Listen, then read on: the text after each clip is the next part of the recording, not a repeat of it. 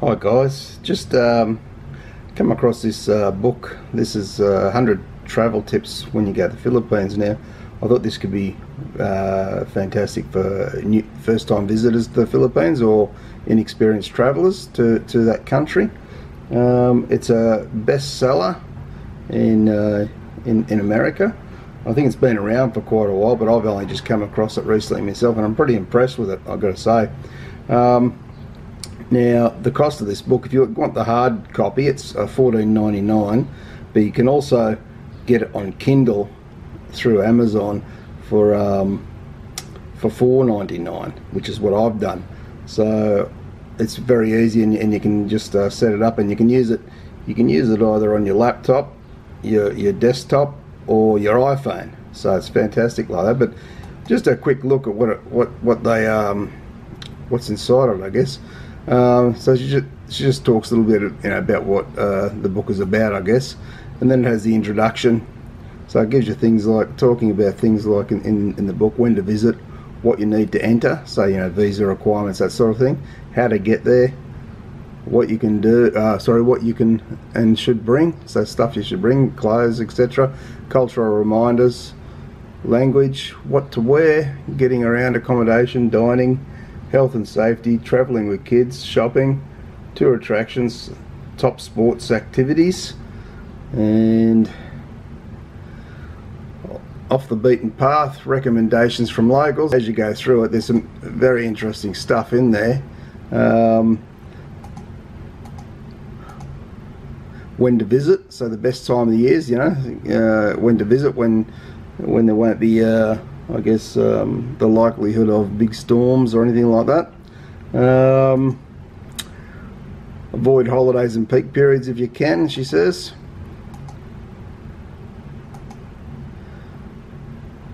Time you visit during festivals for more fun. So yeah, some of their festivals are absolutely fantastic. I'm sure Jeff over there at Philippines Oz Fun with JLB has seen quite a few festivals, and he'd agree with that, I'm sure. So yeah, there's about what you need to enter the country, the visa requirements, how to get there. So you can either fly straight into Manila, the capital city, but you don't have to go in that way either. That's the most strategic point to go in, she says. But you can avoid, if you're wanting to avoid the hustle and bustle of the city, the big city, you can go in straight through Cebu or up into Luzon. So you don't always have to go straight in through Manila. You can connect through other Asian countries to central Luzon. So that would be, I'd imagine, through Clark Airport there. What else has it got in this interesting stuff? You talk about bringing cash and major credit cards, and the minimum amount, the maximum amount you're allowed to bring in, 10,000 US dollars or equivalent in other foreign currencies before you have to declare. So that's not too bad.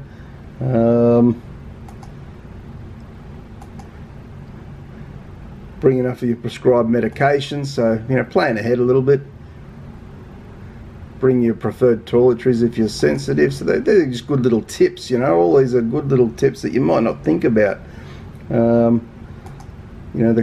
was about what cultural reminders there in the Philippines.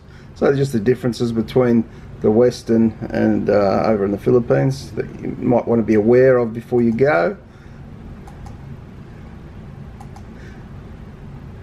Greet with a handshake or smile. Show respect for elders. They're very big on that over in the Philippines. So there's a lot of stuff in there. I could go through this for ages, but I won't. So as I say, it's a fantastic little book, and you don't have to buy the hard copy. You can get it cheap for $4.99. If you buy the hard copy, $14.99, but it's also going to cost you for postage. So I found the way to go was to pay the $4.99 on Kindle. There's no shipping fees, and there's the it's just a Kindle. I'll just show you there how it comes up. I'll just get rid of that. And I'll click on my Kindle over here. I'll drag that there so we can see it. So Kindle, we open that up.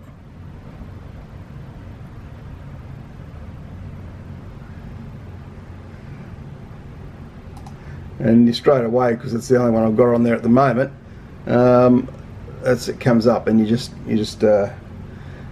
click on that, and you can get reading into that straight away. Bang, bang. So it's a fantastic way of getting it, and you don't have to pay a fortune for it. So $4.99, that's great value in my opinion. So if anyone wants to get this on Kindle, or you want the hard copy, I've got a link in the description box. Click on that and knock yourselves out, guys. It's easy to get on Kindle. So yeah, have a check it out.